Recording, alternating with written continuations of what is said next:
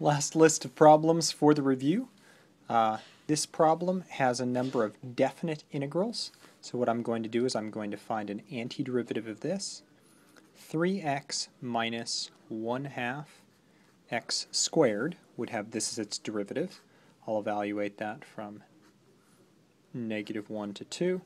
We'll plug 2 into this, so 2 times 3 is 6, minus 2 squared is 4 over 2. That's going to be 2, minus the same thing evaluated at -1, so that's going to be -3. -1 squared is 1 times 1/2 is 1/2.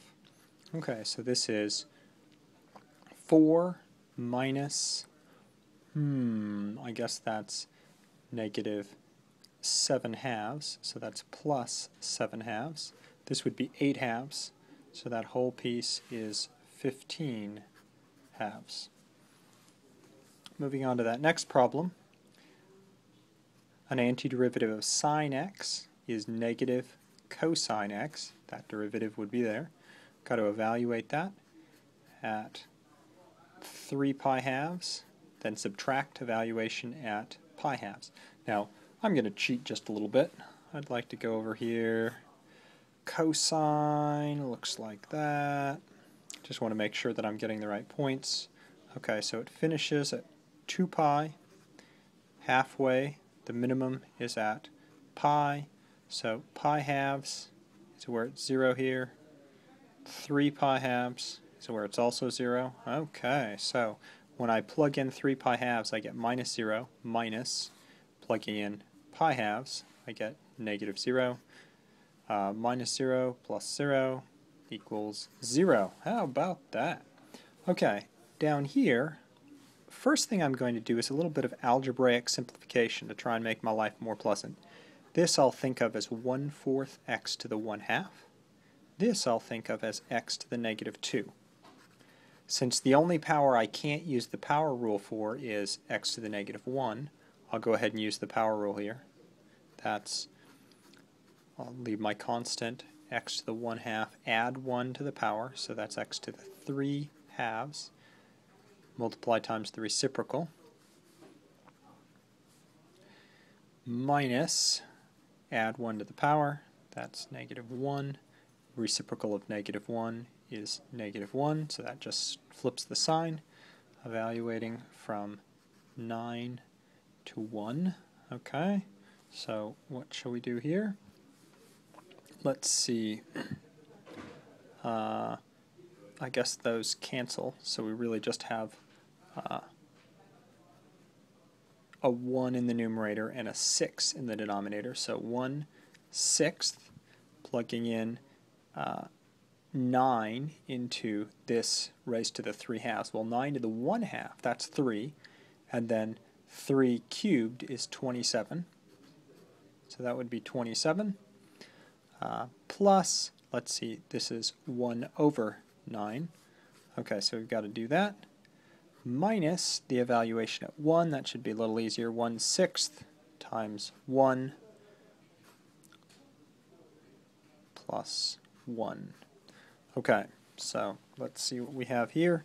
Here we could reduce those. That's a 9, that's a 2, so 9/2 plus 9.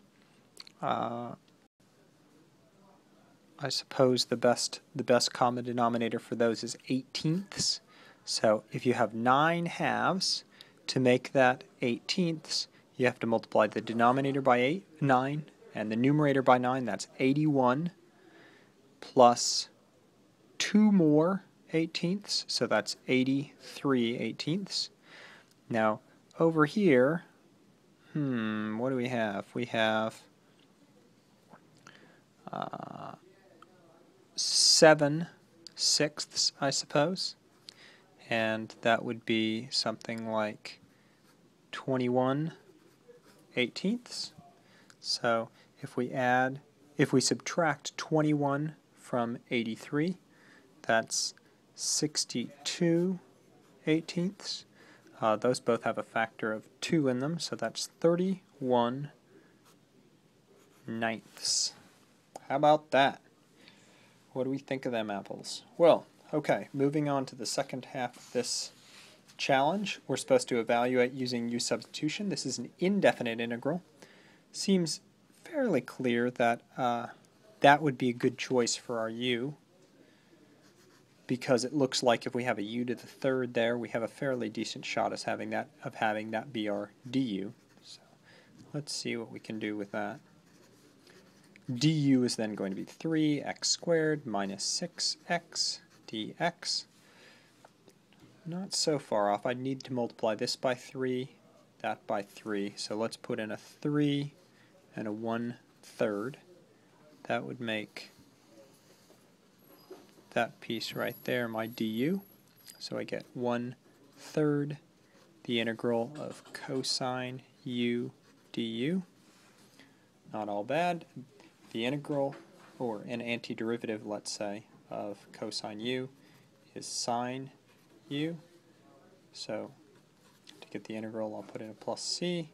So 1/3 sine of x to the third minus 3x squared plus c. How about that? Okay, here we have a definite integral that we're going to have to use U-substitution for. Let's see, if we took the thing under our square root as our u, yeah, it looks like it's going to be promising. That's x to the -1 plus x. That would make du negative x to the -2. Negative x to the -2 plus 1 dx. So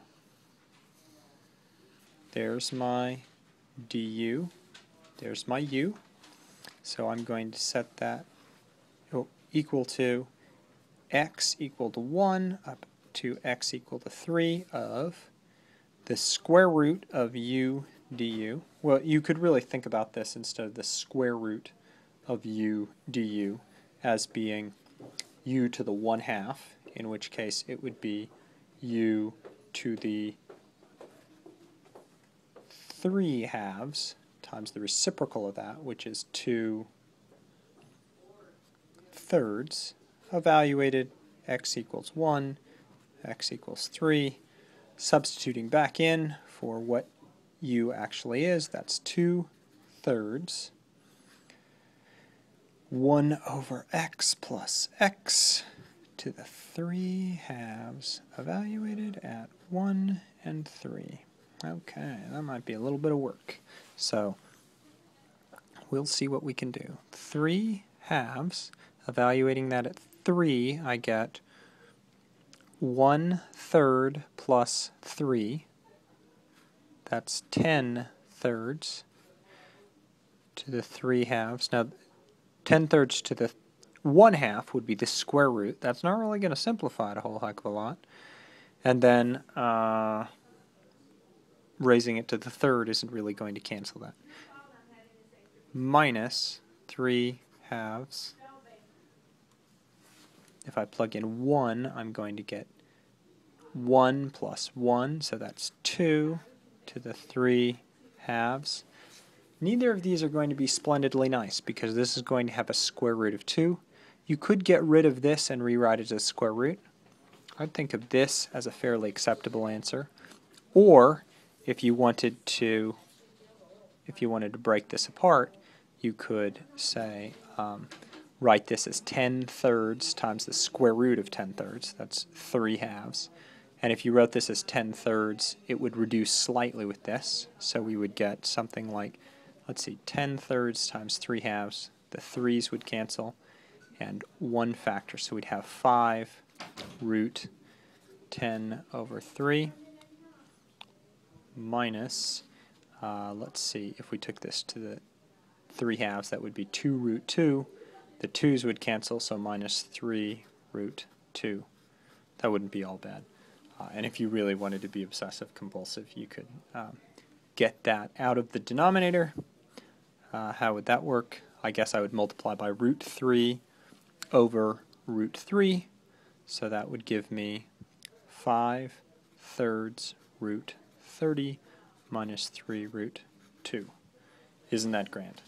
Okay, so looking at this last problem, I've got a function inside a function, cosine 2x. Hey, and its derivative is sitting there. So it would be a shame not to allow that to be my u, so my du would be sine 2x. Using the chain rule, though, that's times 2 dx. Well, I don't quite have at times 2, but I can make one. I'll put in a clever 1 times 1/2 and 2. Why? Well, because